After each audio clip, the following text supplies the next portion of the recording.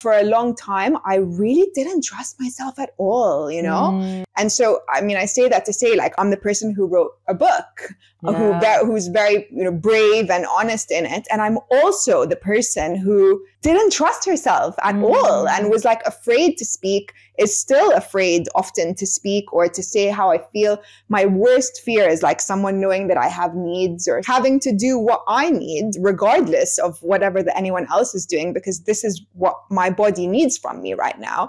And realizing that I was able to do that, actually, I had willpower. Every small decision that I made that was a good decision for me proved to me that I could make good decisions for myself. And with every single thing that I did and decision that I made and change and blah, blah, blah, I built trust with myself. Welcome to Third Culture Therapy. This episode, I'm here with Alya Mooro to discuss all things mental and emotional well-being, like we do on the show that is at the intersection of mental health and culture.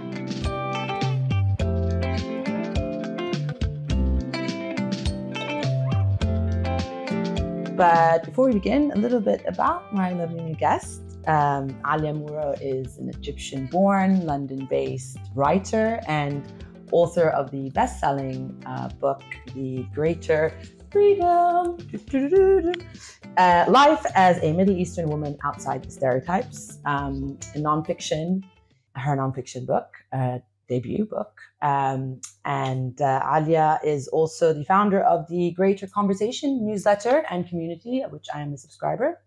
And a contributor. That's true. That is very true. She is also the host and producer of a podcast called The Talk of Shame, great title, which discusses all things shame and how it impacts our daily lives.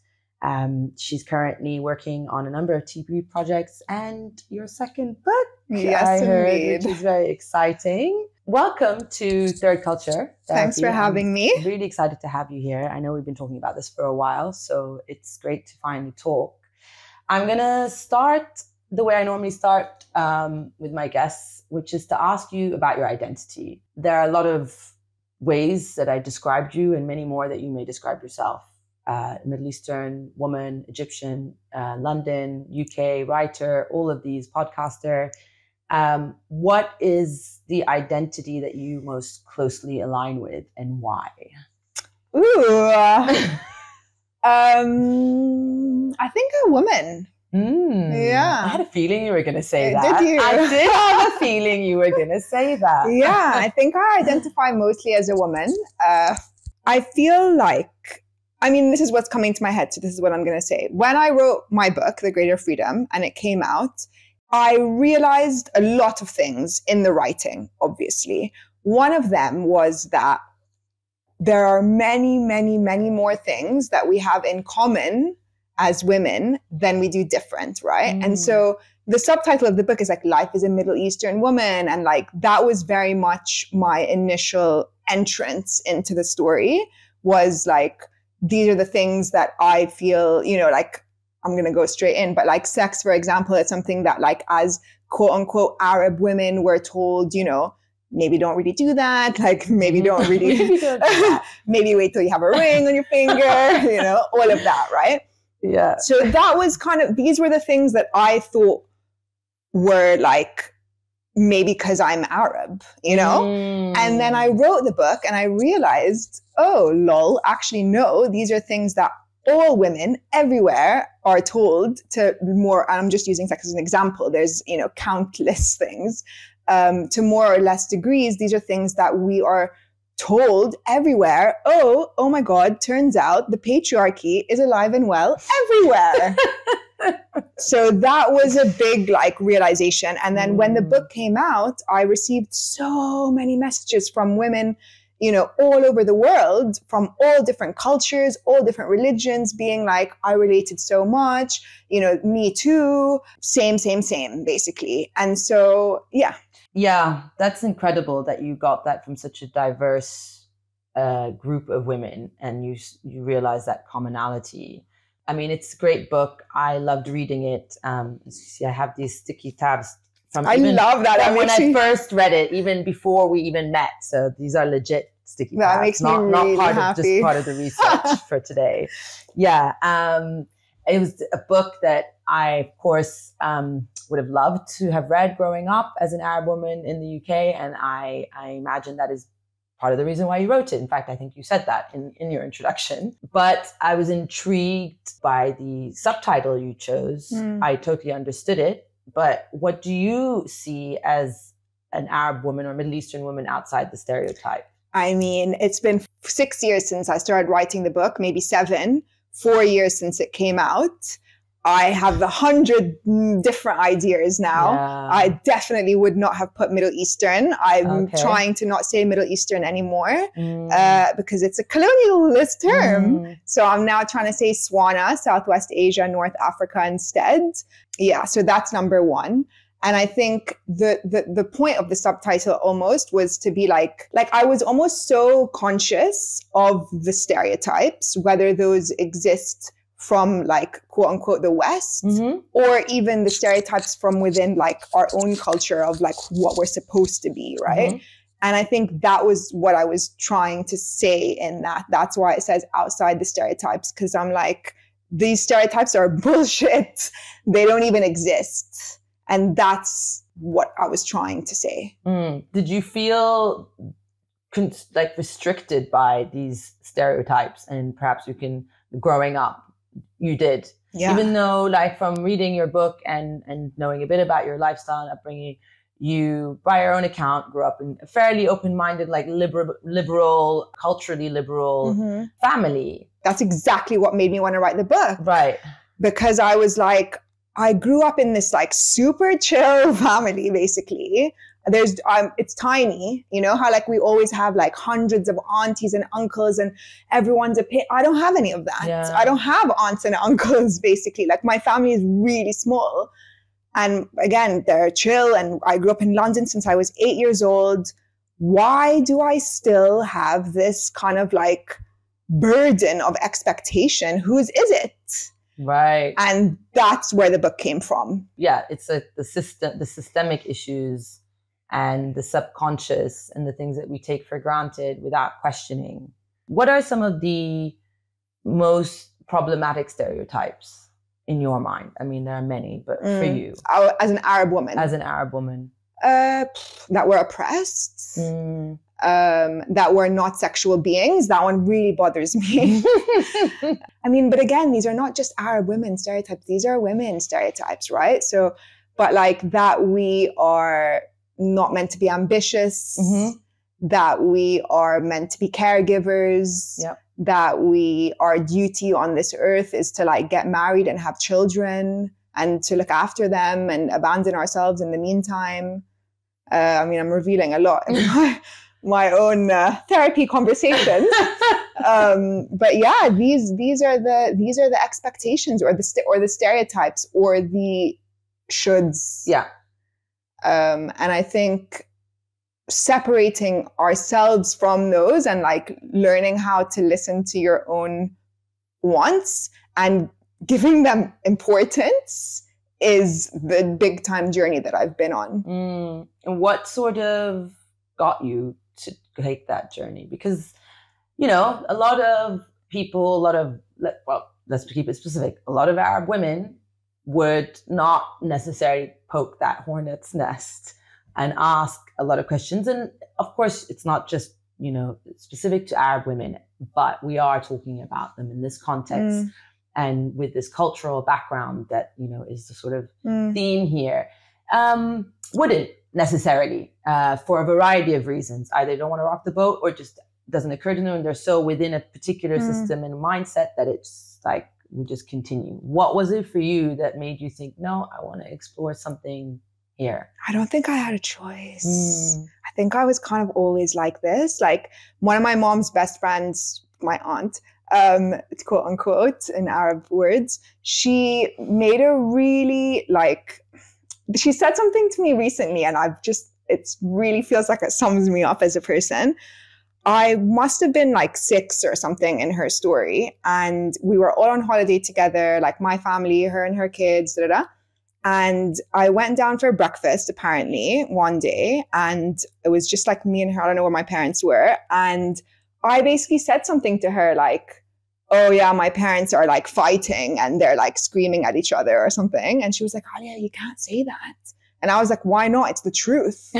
Yeah, kids always say the truth. Well, that is true. And maybe it's not just like a me story. No, sorry. That is a used to, but I mean, like kids do. Yes. But I feel like that was always like, but it's the truth. But it's the truth, you know? Yeah. And I think that I just didn't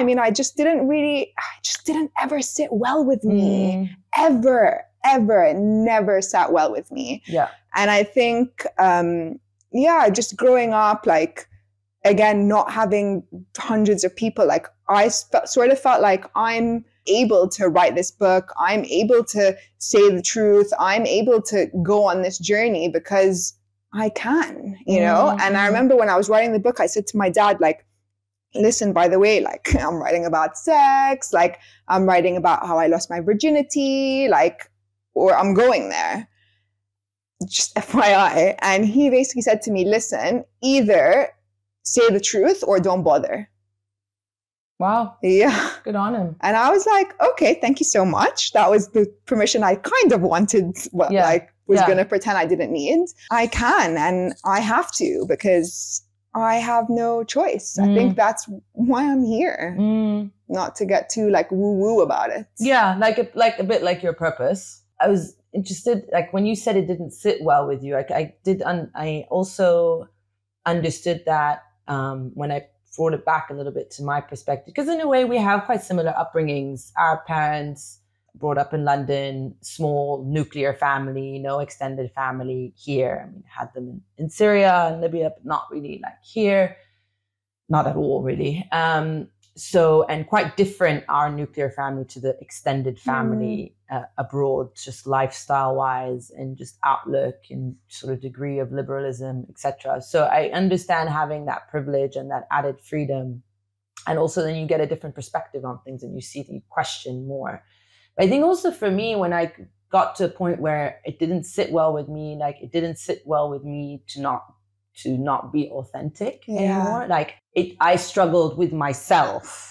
I think it contributed probably to some of my, difficulties mentally, emotionally, when like I felt not being actually really fully accepting of the differences within me, because you feel like the sense of need to conform and you're not necessarily living life the way everybody else does. And particularly when you come from a sort of, an immigrant background, you already have, I think, within you this desire to want to belong and conform. But actually my personality isn't one that conforms. But I was not fully accepting that and take pride and joy in that, which I do now.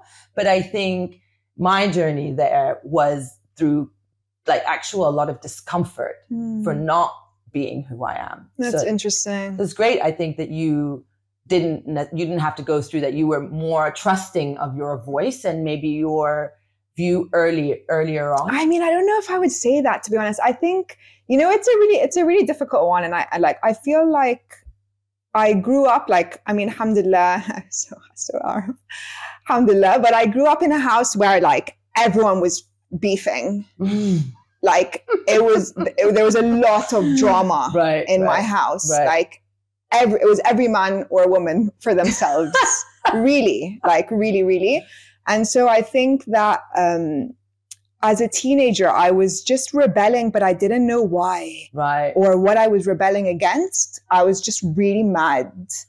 Like, I was like, why are you fucking shouting? Like, what the fuck, And so I went off the rails, my parents would say, and I'd sneak out, and I got like one time, and I was so proud of myself, I got quadruple grounded. Wow. What does that even mean?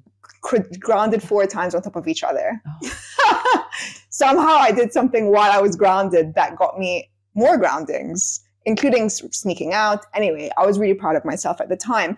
And so I think it was almost like part of my identity, this rebel. Yeah. And actually this really funny, I have one of my best friends in Egypt, And she was so much naughtier than me. Like, oh my God, the things that she was doing. But she didn't say anything. You know, she was the good girl in front of our parents and in front of all the families.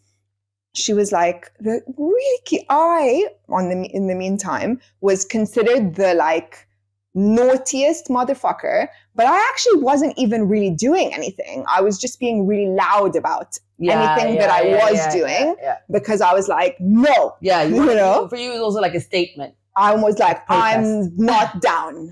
It was a protest. It was a protest. So I think for a long time, like I said, I didn't know what I was rebelling against at all. And it was only when I started to get quite a bit older, like I mean, honestly, in my like mid-20s, really, like just about the time that I started to write this, I would say, that I started to be able to pinpoint what was rubbing me up the wrong way so much. Do you now feel that those limitations, whether within you or societally, are more, do you get them more from within your community or external to your community? And by community, I'm talking loosely the Arab community. I think I feel them more from within my community in terms of like, I call it in the book, like the invisible jury, you know?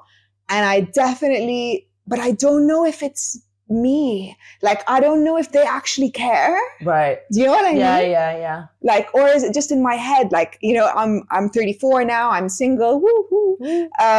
That's not just like that's like a genuine one. And whenever I go to Egypt, I feel a little bit like, do you guys feel sorry for me that I'm single? Because I'm really good. Like, are you guys okay? Yeah. Because actually I'm good.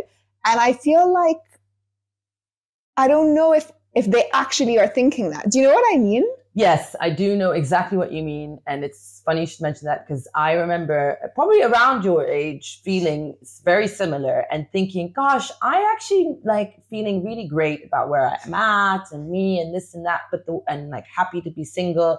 The one thing I don't like is the idea that people might be feeling sorry for me. Yeah. And I was like, I really don't want that. I don't want people to be looking at me with like pity and like, I'm sorry for, you know, but you're right. I think that was very much in my head. There's a very specific life that we're supposed to live, right? It's supposed to look a very specific way.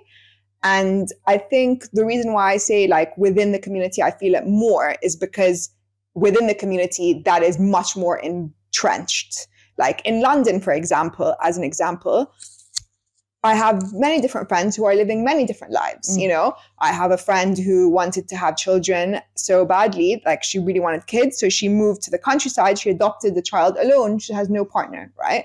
I have another friend who, you know, people are single, people are married, people are gay, people are in open relationships, people are polyamorous. Like there's so many ways of living, right? And I'm also just living in my way.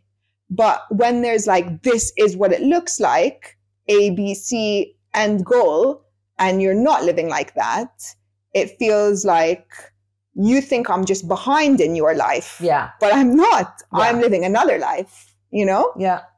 And so, yeah, I'd say within the community more. But again, maybe it is my projection. In your book and in your newsletters, since you've written a lot about physical appearance and the changes, well, expectations on women in general, that's quite well known. On Arab women, we have perhaps an additional layer. But you've also spoken about it from this multi-pronged, again, which you do throughout the book, multi-pronged, both from like internally within your community and also this external, like how it is perceived within Western culture, and also through like more of an imperial colonial lens, which is something you've discussed more recently in your writing. How has your relationship with your physical appearance changed over the years that you have been writing and exploring these topics? When I was much younger, I felt very insecure about my appearance. And that would be things like my bum would be big, you know, was bigger than my friends. Like my thighs were bigger. Like I had more body hair. I mean, not more body hair, darker body hair. So it looked more obvious. My curly hair, you know, there was a lot of things that I felt very like unattractive. And there's a story that I write in the book. And I had just moved to London, and there was this boy that I like really fancied. I was 8 or like 9, you know, it was like a baby, but like I really fancied this boy, and he turned out to fancy me too, right? And then I remember the 2 like popular girls in the class who were like these 2 white blonde girls. They cornered me on at lunch break. I remember this so well, and they basically said to me like, "I don't understand why he likes you. You're brown." I remember reading that. And so sad for little you when I read that. I was like, no. I know. And I was like, oh my God, I am brown, you know? And that was like, yeah, really like wild. And so that sort of feeling of like, oh, I'm not attractive. I'm not, you know, what people think is whatever, lasted for quite a long time, actually.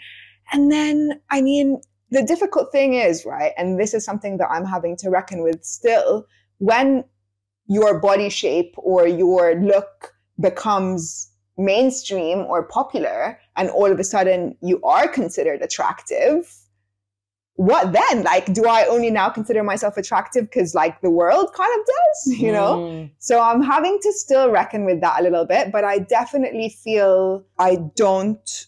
Alhamdulillah, I'm actually so grateful, like go me that I managed this, but I feel like I don't place as much importance on what I look like as I used to. And that's because I'm way more than what I look like. Like I wrote in the book, like I concluded the chapter with this line that I really like. And I basically said like, the way I look is actually the least interesting thing about me. Yeah. And I really feel that, you know, like I have a brain. I have like, I'm nice, I'm a good friend, you know, like there's so many other things about me than what I look like. And so as much as, of course, you know, it's the first thing anyone sees, and I do like to look good and I love a good selfie, as anyone who follows me on Instagram will know, I don't want that to be the thing that I base my worth on or my feelings on or anything else, really. Like it's an additional nice thing. Cool, done, finito. It must be quite hard though when you are in the public domain and you do have like a public profile, and that is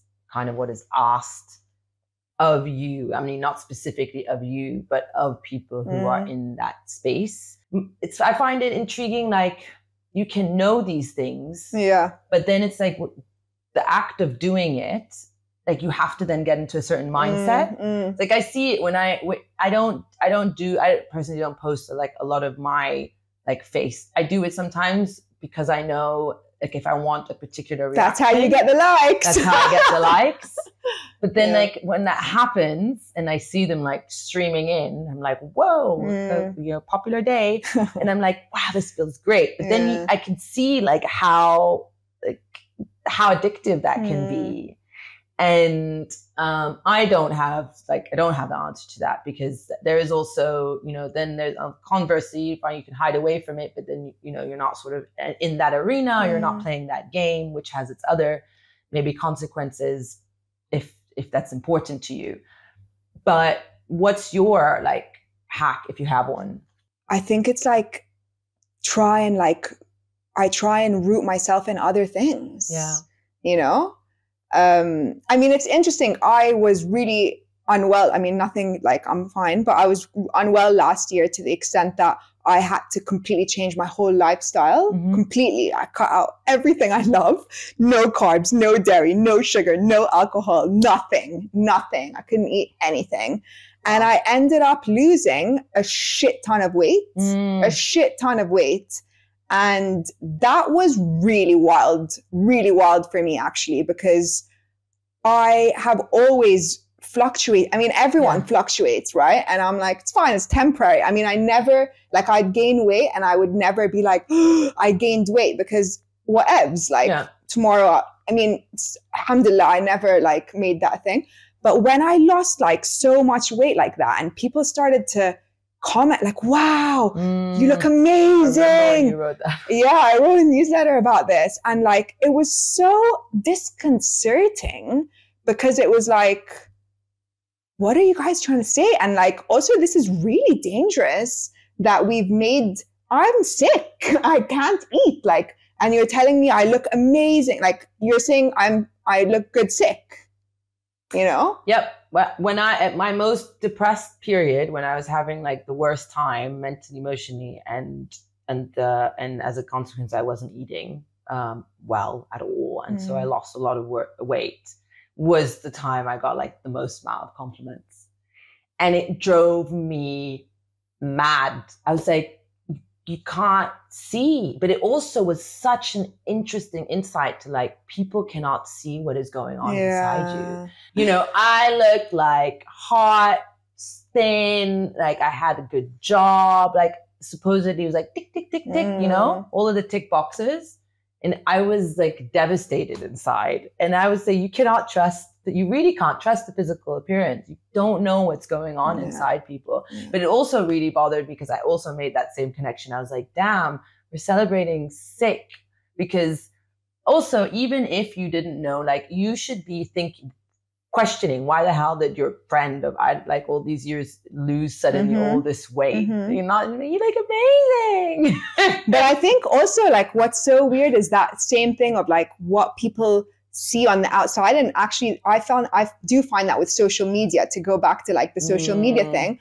I remember like a good few years ago now, me and my like long-term boyfriend broke up, and I was like really sad, obviously. And I didn't post about it on Instagram because I'm sad and I'm processing it. So like I'm posting other stuff, but not this, right? And I remember I went to Egypt and I hadn't been in a while. And my friends, like my homies were like, oh, we know everything about you because you're always online. And I was like, well, actually, this huge thing has happened that I didn't post. And can you please fucking ask about me? And not just assume that the things that I'm posting for however many thousand people are the actual only thing. Like the chances are the really serious big stuff, I'm not just like, talking to camera about while I'm still processing. Yeah, that's true. And that was really also wild for me to go back to that idea of like on the outside, people don't know what's going on inside. Yeah. Unless they ask, unless you tell them. Yeah.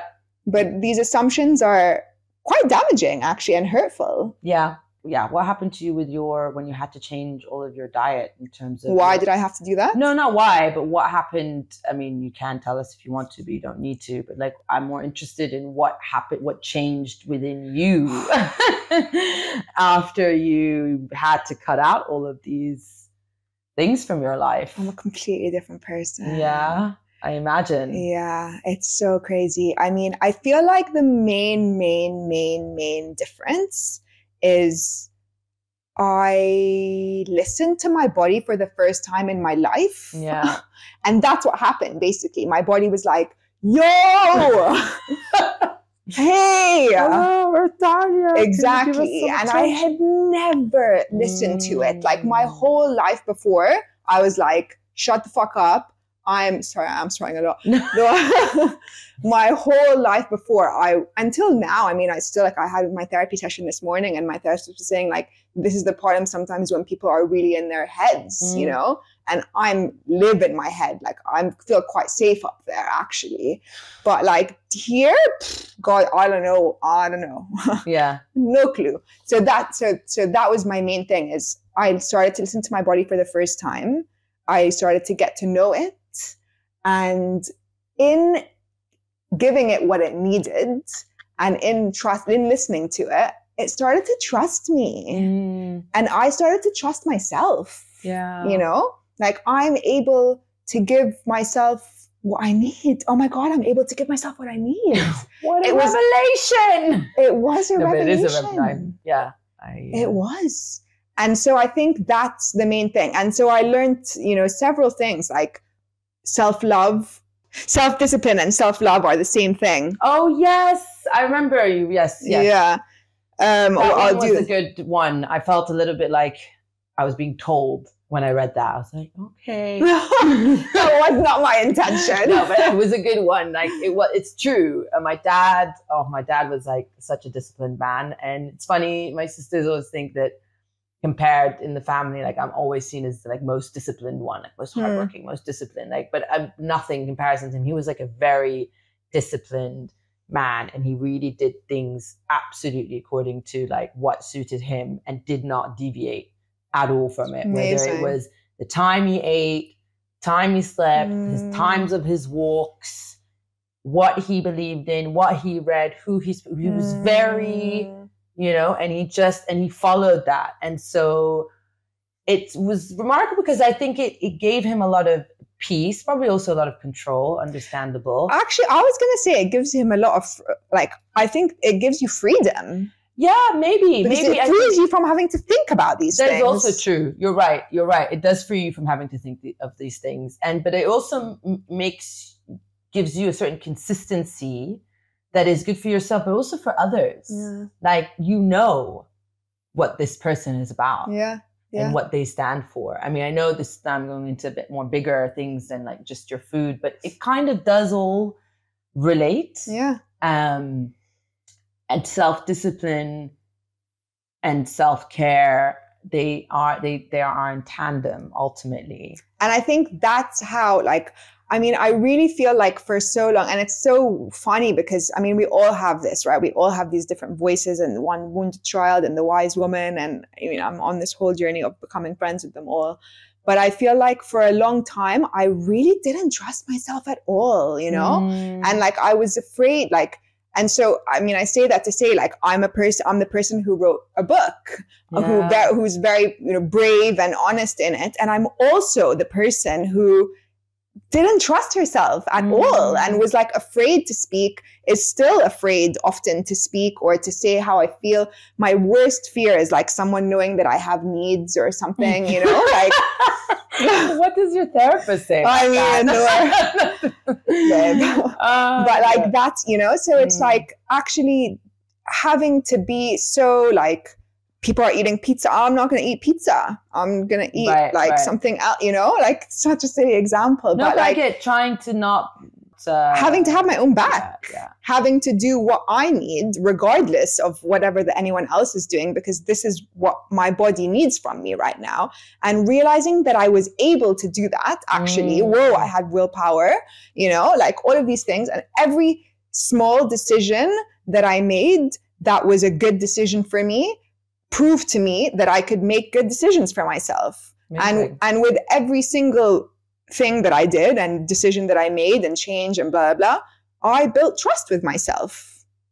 And I think that is reverberating now in like lots of interesting ways, actually. And in my relationships, I'm finding it a lot easier to have boundaries, you know, which I never really was able to do before. I was always like very, very people pleasy, always afraid, not trusting again myself, blah, blah, blah, all of these things. And like, yeah, now I'm much better at it. It's interesting. The boundary, the B word is like the big buzzword, right, of the decade, boundaries. But it's true, we do need them. Well, especially us as women and Arab women who are absolutely not told that. I mean, boundaries? What? Yeah, exactly. No, they're considered, when you put them up, you're considered rude. Oh, 100%. They're considered like you're selfish. You're selfish, rude, you weren't raised correctly. Like, that's just, yeah. I also agree, this is definitely not just a uniquely Arab woman thing, but yes, for sure. And I think when you add to it the kind of immigrant experience, there's another layer within that, which has to do with a bit of fear, for, you know, conforming, not wanting to stick your head up, you know, just like stay low. Thanks for having me. But yeah, it's also very relevant, I guess, to now and what is happening in the world politically. Boundaries have definitely been drawn across everyone's lives. Some good, some bad, some big, huge walls. Have you found that your boundaries have increased or hardened since October? I mean, it's funny because it's not funny, but when I think about like how I've felt and what's been happening in me since October, boundaries is not the word that comes to mind. But maybe it is boundaries, but I've been feeling very isolated. And it doesn't feel like a boundary, but maybe it is. But like, I've been feeling very like, I just want to be alone in my house. Yeah. And like, what on earth? And who are you guys? And like, what is this planet? You know, there's like a real heartbreak, not only at the tragic, outrageous loss of life, but also at like how it's being mishandled, how it's being like spoken about or not spoken about. Like, I feel like that is like an irreparable, how do you say the word? Chasm? Yeah. Like that just, I don't know, like there's no, and I mean, yeah, I'm having my hair curly today or now these days. Is also like a random symptom of that. And it's also like a heartbreak of like this idea of, you know, Western superiority, Western morality that extends to everything from, you know, what we look like, what our hair, how it falls, you know, what God, like same God, but whatever we call, you know, all of these things, reasons that our countries have been invaded, colonized, reasons why we've been made to feel less than, like our lives are not worthy, like we're able to be ethnically cleansed with no one even speaking out for us, you know, all of these things. I don't want to straighten my hair and try and like adhere to these Western ideals of who I should be or beauty standards or anything, right? And so it's interesting because I'm definitely not the only person to feel like this. Well, I've got my curly hair out as yes. well. Solidarity. No, but also I agree. I hear you. That's definitely, even pre-October, I was reaching this conclusion of like, why? Why am I doing this? What am I saying? I'm basically saying I don't really accept myself. Or I'm saying I think you are better. Yeah. I believe you when you say that you're more beautiful, you know? Yeah. And I don't really, I mean, I think since October, I can't unsee any of this now. You're right. It's not about wanting to unsee. See, there is no choice in the matter. You cannot unsee. So it's like a moot point, you know? Like, but it's like, what do I do with this now? And I wonder, maybe that is part of the isolation. You know, like we're writers, this is how we process, is in our writing. But to do that, we need a lot of time thinking. Maybe that's part of it. Maybe because this is not something that you're going to get an answer to, like in a minute, you know, it's going to take minutes. And it's also actually, and this is something that people have also, and other writers have spoken about, sort of our Middle East Swana writers, about the grieving and the mourning process. Because we're mourning not just the death, of course, and the actual existence of Ghazans, Palestine, the concept, humanity, but we're mourning so many illusions, so many belief systems. We're mourning friendships. You know, we spoke about that earlier. We've lost friends, you know, colleagues.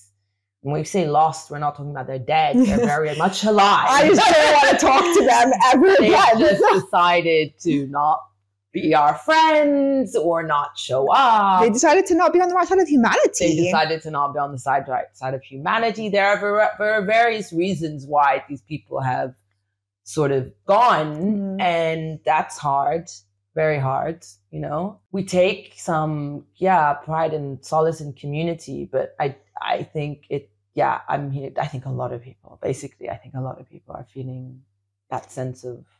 Yeah, 100%. I mean, it's very like, I'm feeling most, and it's so sad. Like, I've lived here my whole life, you know, like, I think part of the sadness as well is like, our countries have been whether directly or indirectly, impacted by colonialism, by like Western supremacy, by all of these things. So like, the fact is, like, I mean, Egypt is amazing. I love Egypt. I go all the time. But like, I'm here in part because of how Egypt became, because, you know, et cetera, et cetera. So like, I'm lucky I could go to Egypt. There are other people who their countries are like kind of uninhabitable, for lack of sorry, that's a horrible word to use. But unfortunately, there are some countries that are uninhabitable. Like, well, almost. People live there. Or they are making them uninhabitable. Well, that's climate change, or complete, you know, resource exploitation, or consistent conflict are making it uninhabitable. That's the thing. So I'm like, you know, the racist people here are like, well, go home then if you don't like it. And I'm like, but I am home, and also, where do you want me to, like, what, you know, like, I'm here because of you guys as well. So I think it's, all of these things are kind of just like, really just feel really heavy. Like, I thought I did on some level think I was at home, and I am at home, but why are you making me feel like this? You know, like, why do I have to be like, Palestinian lives matter? Like, why don't you know that already? And there's it's what do you do to help yourself? I mean, you mentioned that you go to therapy instead of long-standing. Oh yeah, I love my therapist. She's my G for life. What made you go to her in the first place, or how did you get to her? I actually went to therapy when I was a teenager. Although I don't feel like that was my choice. I think that was my parents being like, okay, dude. So it's something, I actually studied psychology as well at university and stuff. So it's always been, you know, an area of interest for me in terms of why do we think the way that we do. Like, I just find it absolutely fascinating. So I wanted someone to help me further explain to myself. It's always been like, that's how I came to writing. Was, you know, I would journal, I would write poems. It was always to try and understand, why am I feeling like this?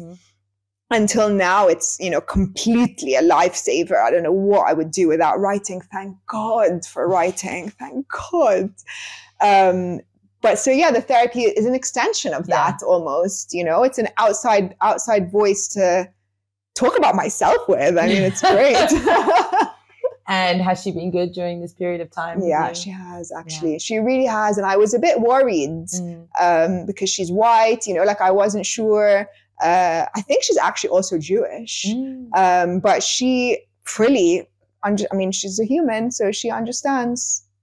That's great. I was just having a conversation yesterday with like another guest and talking about like how would that be for therapists who weren't, like for clients, how would they feel? And I also thankfully no issue in getting his, you know, white male therapists and not, you know, not automatically like assume alignment, but then again, obviously, but you should. But as a therapist as well, your job, like, I mean, you should be a human. That's what I meant when I said she's a human. Yeah, like, that's true. That is very true. Yeah, no, that is good. You also have your podcast. You had a podcast called The Talk of Shame. Great title, and exploring the whole concept of aib, as we call it in Arabic, the things that, which you also write a lot about in your book, the things that we feel ashamed about, the ways they limit our lives, how the impact in conversation. What are some of the like key things you learned from the conversations that you had and around shame? Everyone feels it. Yeah. I mean, that's the main one. Everyone feels it. And I think that talking about it and talking honestly is just so bloody important.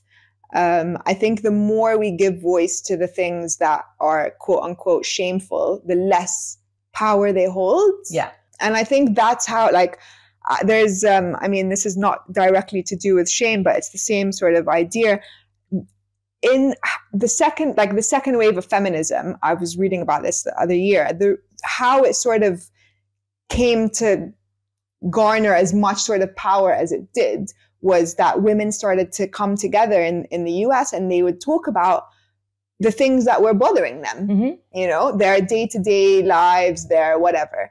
And they started to realize like, oh my God, this is not like a me problem. It's actually a systemic issue, or it's a broader thing, And that was how they firstly stopped feeling like crazy and, that they should just shut up and take it. And also how change started to actually happen. And I think it's the same thing. Like, it's why, again, it's so important to be in community. It's why it's so important to not allow shame to silence us, because actually it's in the speaking, it's in the usurping of our own shame to connect, that it loses its power. And that also, again, we realize these are probably not even something to be ashamed of. This is actually a systemic thing a lot of the time. And maybe there's something that can be done about it, In terms of Arab culture and shame versus like, let's say, English culture and shame. Did you find a difference?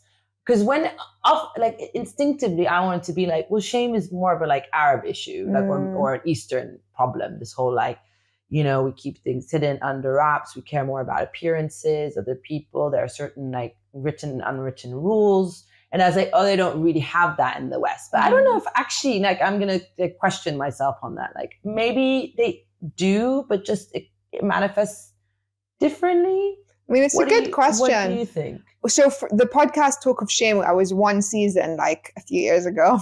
Just like, my memory's not like amazing, but it was also only Arab women. Okay. So I actually didn't look outside in terms of like, how does it impact other people differently?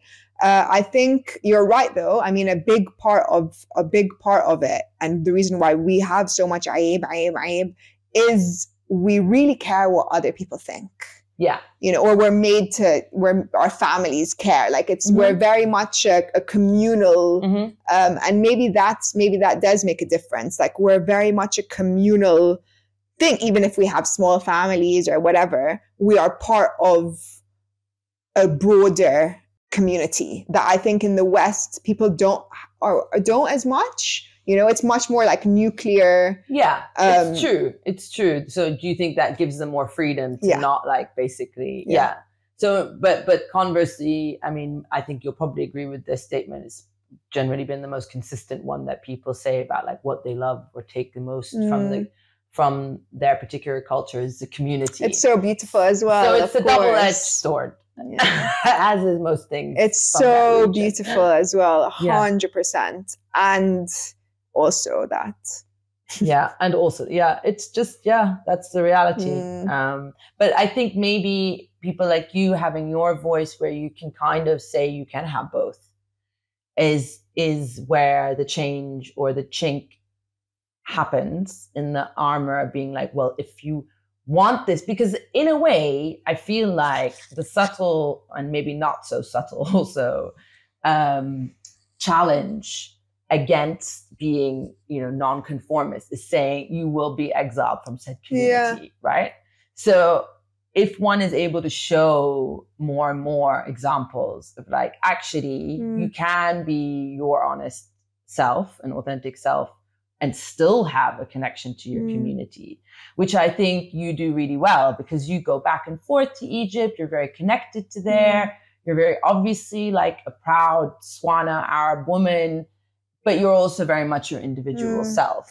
I think what's so beautiful and like it was beyond my expectation is the response, again, like in the book, I'm really, and I mean, my next book, God help us all. We'll get onto that in a second. But I feel like I was very open in the book and I wasn't sure how it would be received, like, especially from my like aunties and, my mom and like these kind of, I was concerned, or concerned is the wrong word, but apprehensive. And I think what was really beautiful is like, they all related too. Amazing. And my mom actually put together this like book club thing with like all her friends, and like she wanted me to like, yeah, it was really that cute. Is so cute. And I went and I like spoke. It was really cute. And like, oh, and these were like the aunties that like they were fine with it. They were like, oh my God, thank you for saying this. Wow. Yeah, we felt this too. We feel this too. Thanks, you know, and like, okay, maybe I'm not going to go and like scream it in the street, but thank you for screaming it. Wow. Yeah. Well done, them. That was really like, it really touched me. And I think, again, it just made me realize like, we are afraid. Everyone's afraid. Everyone is afraid. And like when, you know, a lot of the time, these Aib things and stuff come from like the older generation of women, sadly, I think a lot of the time. And I think the reason why is because they think that that's what they needed to do in order to try and live a safe, happy life, or that's what they had been told they needed. And so they're just passing on that same warning of like, this world is scary and da-da-da, and like, in order to be safe and happy and healthy, this is what you should do. Yeah. And, you know, at that point in time, that was probably very much the case. But then things evolve. And then if we do have that privilege, which sort of circles back to what you were saying initially, it's like, if I do have this ability, if I do have this freedom and this privilege, then like, what am I going to do with it? Which is how I feel a lot about what is happening now in Palestine and with Palestinians. Yeah. Which, is also part of the challenge and the difficulty when you see people not doing that. But also we're so lucky, right? And I've been thinking about this a lot. Like, I'm self-employed. Yeah. No one can fire me. Yeah. I am going to scream on Instagram. No one can fire me. Someone else could get fired. Maybe they can't post as much. Yeah. And I think this is what you were saying in terms of like, what are we going to do with that privilege, right? Like, we are able to speak loudly and to, okay, let's fucking do it. Yeah, that's absolutely true. That's true. I remember when thinking exact same thing. I remember thinking like, if I don't, then how can I expect anybody else to? Like, of course I can't. I need to model that. And then, but it's also to say that, you know, posting and all the like is one avenue, but it's certainly not the only one. No, of course. Certainly not the only one. And I do think that's also important to like recognize for just, I mean, you've been doing so many amazing things. Well, thank you. I mean, I feel like I always feel when it comes to this, like I could do always more, but thanks. Yeah. But that's how everyone is always going to feel. And that's the drive that keeps us doing stuff. Yeah. It's a weird one, but it goes back again when you said it's not even a choice, you know, it just wasn't even a choice. It just wasn't. I mean, it's like what my whole life was about, and a moment came and I felt like I was, you know, asked in a way, like, again, purpose and to show up and I have, and, you know, will continue to, because there is no alternative that I know I would be okay with and that I could live with myself with. So, can I ask, do you feel like, I mean, do you feel like there's been a crack in the dam? Definitely there's been a crack in the dam. It's very historic, momentous. I mean, I grew up here. My father's Palestinian. I always knew about Palestine. And I was always talking about it. And God, well, I mean, first of all, it was not always well received. Definitely wasn't. I went to English schools and international schools. People didn't know. When I say Palestine, they wouldn't even know where it was, which understandable. But like for us, this is ridiculous. Like, what do you mean you don't know where Palestine is? But like that, and I get it. It was erased from the map, so it wasn't there. But these things have been going on for years and decades, and protests and marches, but nothing like this. This is on a very different scale. It does come off the back of decades of hard work. This is the thing. I think it's key to know, like, there's decades of hard work and advocacy and fighting and keeping the stories alive, you know, that preceded this. 75 years is a long time. Like, I know it's not in the grand scheme of things, but it's also like, generations. It's generations. Like you would be understandable if people had forgotten about it. And like nobody's forgotten about Palestine. Everyone they know, like generate grandchildren and their grandchildren. And that has been that legacy, enduring legacy. I think this is where the word samud and steadfastness, what it comes from. It's this idea is that you have this goal, you have this objective, you have this conviction, and you just stay the course. You stay the course no matter what. And this is, I think, where we are at. It's also a result of things being just so horrific that even the willfully blind is being made to see. You know, like there is, and even if they don't want to accept it, it's right, it's here. You can't say you didn't know, you can't say blah, blah, blah. Here it is. So this combination, I think, also coming off the back of really, quite frankly, a decade of the world being topsy-turvy. People are increasingly dismayed at the way the world order is, the governments that make decisions that are rarely in the interests of the people. So I think it's like every awakening, confluence of factors and a youth that, quite frankly, is like, enough is enough. I mean, if anyone knows how to enforce boundaries, it's them. They're just like, no. I mean, and we're all online now, right? We're all online, of course. We're all connected. Like we can see things that we could never have seen before. Yeah. So it's very big. It's very big. And I predict it will continue to be very big for a while. I think we're really honestly looking at quite a few tumultuous years ahead of us.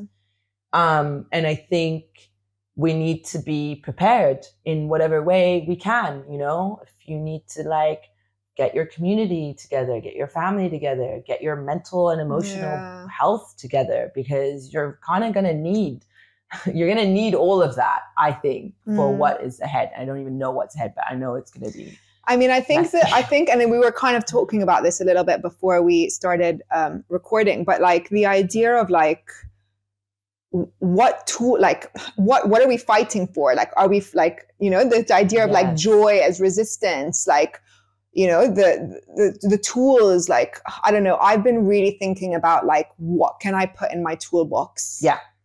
What do I have in my tools? And like one of them for sure, therapy. I go to therapy every single week. Yeah. My G, I told you. I journal every single morning. That's great. You know, there's a lot of things like, again, nature, like you were saying, spending time in nature, people that we can trust and like feel safe and at home with, like finding those. And I think this also maybe is contributing to my like own, again, this idea of like building trust with myself, idea of like boundaries, all of these things, because you have to.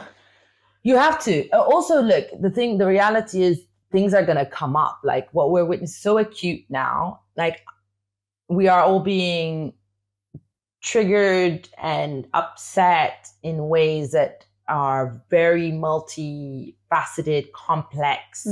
I'm just grateful that I had started my sort of therapeutic healing journey a few years ago. And so had cleared things, not everything, but cleared some, and had a good deal of awareness about myself.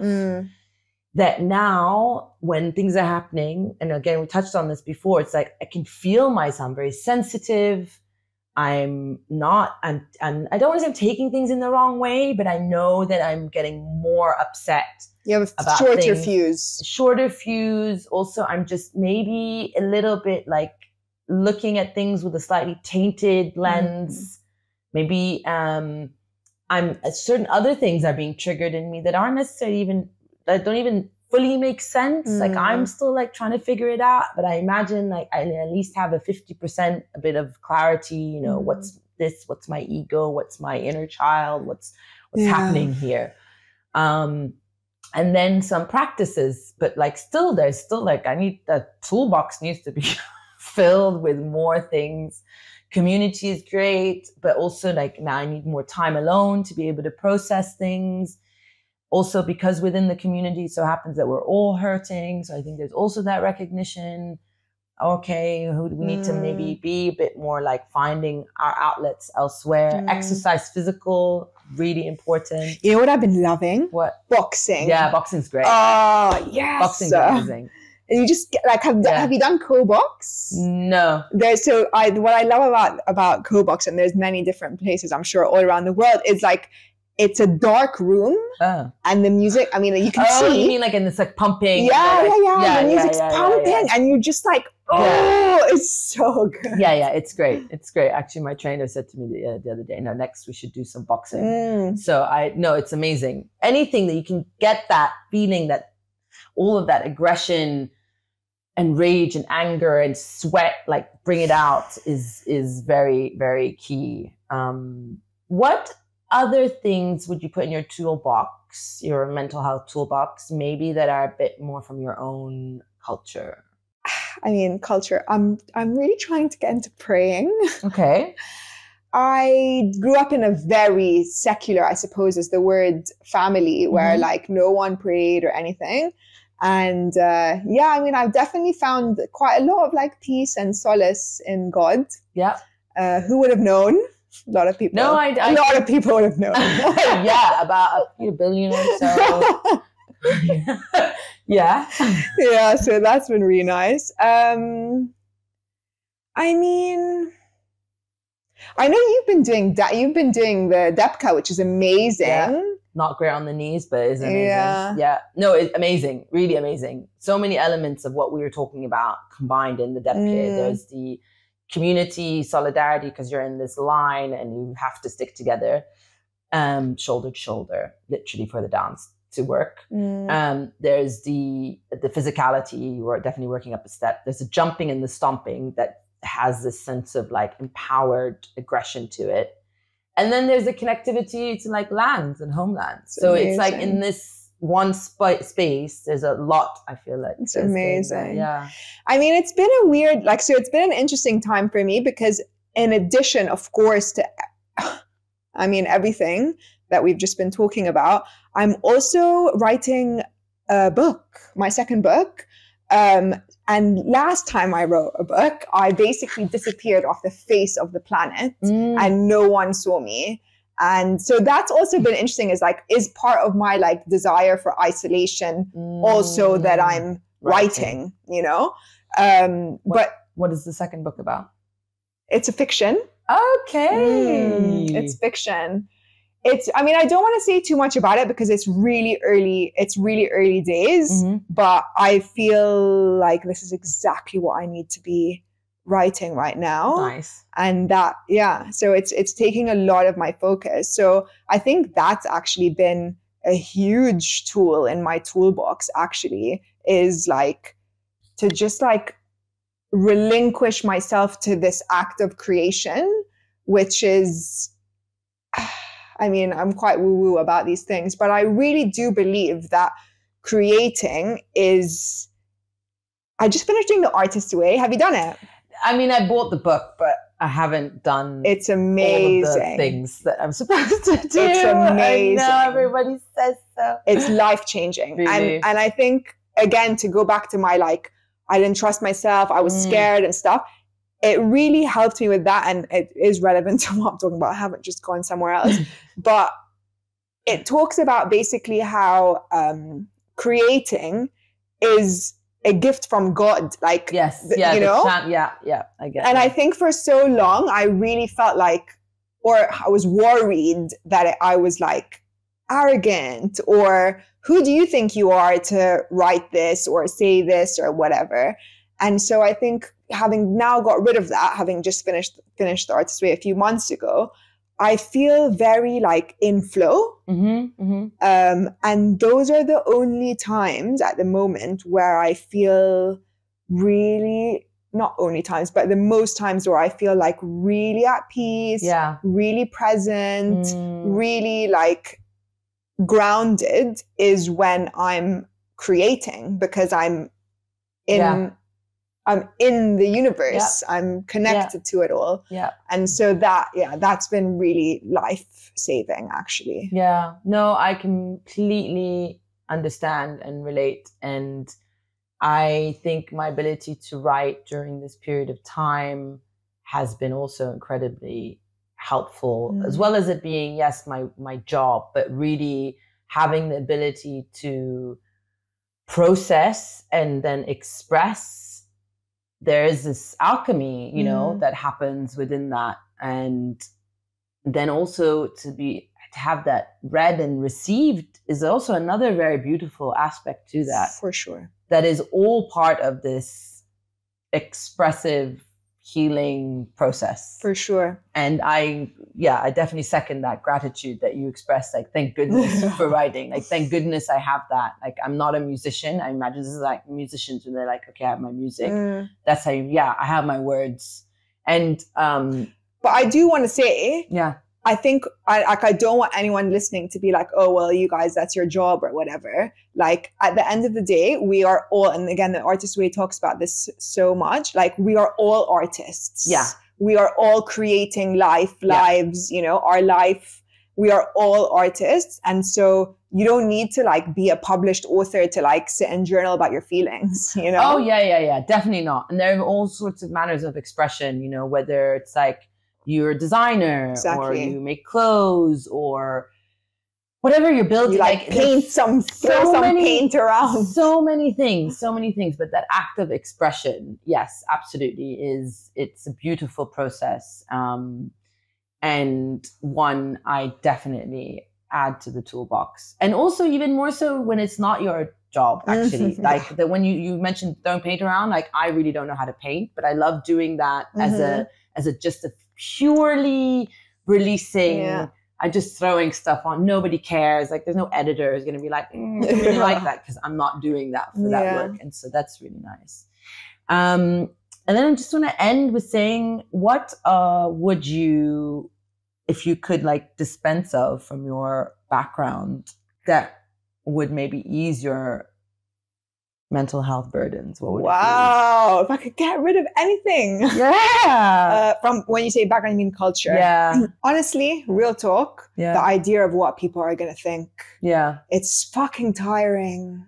And I actually don't even know. I mean, are people even thinking that much about us? I mean, so I definitely know some people are gossiping and stuff. People, you know, but like, that one can go in the bin. I thought that's probably what, since we spoke about it so much earlier. And I think it can. And you know what? I think you've really made a very good point and raised this question. Do people really care?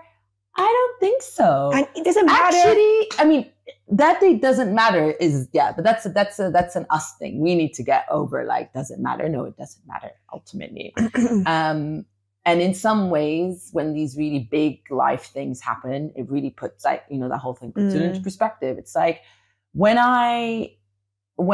after October in Gaza, and of course there was a decision I could have made, like, go very public online, don't go very public online. Previously I posted here and there, but I haven't, not the way I am now. Right now it's just like all the time. And then like speaking or going to events and reciting poetry in public and all of that. It's very like, here I am. But it was like, again, I said that there's no choice. It felt like for me, and it didn't matter. The consequences in my mind, it didn't matter. But when I think about how much time prior to that I had spent thinking about whether it did or it didn't, whether on that topic or something else. And then it's like, it takes, unfortunately, these really big things. It's like, it doesn't matter, man. Like, people are under the rubble. Like, I care. Like, do I really care what someone thinks about me right now? Of course, that comes with the privilege that we discussed earlier. But like, this is one element. But if you extrapolate from that across the board, like, who cares? Why does it matter? It doesn't. But also, what I liked about what you raised was another way of thinking about it. It was like, do you really think anyone cares? Like, actually, given everything that's going on in the world, cost of living crisis, climate change, there's like Gaza on fire. There, you know, I mean, everyone's own problems. Like, and then that's not to mention then their own, like their kids, their husband, their wife, their whatever. Like, do they actually care about Layla and Alya and what they're doing online? Probably not. Or in their lives.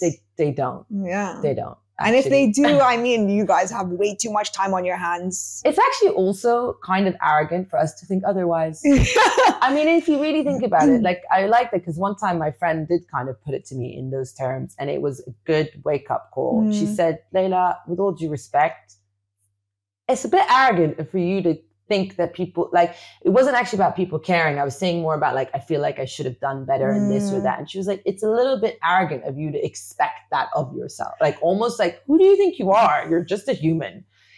And it was really helpful. I mean, not to like start a whole other combo, but I feel like it's such the thing that we're told when we're young though, right? Like, don't do this. What's your aunt going to think? Don't do that. What's your neighbor going to think? So actually, it doesn't come from nowhere. Like, we're very much fear-mongered with this idea of what are people going to think.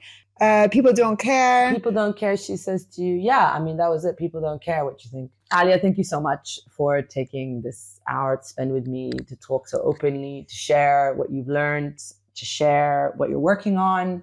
Obviously, you are to be followed, Alya Mooro, on Instagram. Also, the Greater Conversation newsletter community. Absolutely highly recommend. Great writing. I'm looking forward to reading your book. I'm not going to ask you when it's done, when it's out, because people ask me that all the time about mine, and I hate it because it makes me feel bad. It's just about to ask. Don't yet. No. Sometime, someday. Stay tuned. It's coming. But yeah, best of luck with it. And yeah. Thanks so much for having me. It's been really nice to chat. Yeah, it's been really great. Thank you. Thank you for listening to this episode. Check out the show notes for more details about my wonderful guests, including where you can find them on social media. If you enjoyed listening to this, please do spread the good word, share with friends, family, cousins, and colleagues, and please, please, please like and leave a review on whatever platform you are listening to this podcast. Your support is crucial for the show's success, and a couple of clicks from you will mean the world to me. Go to my website, laylamargaby.com, and follow me on Instagram and Twitter for more news on future episodes.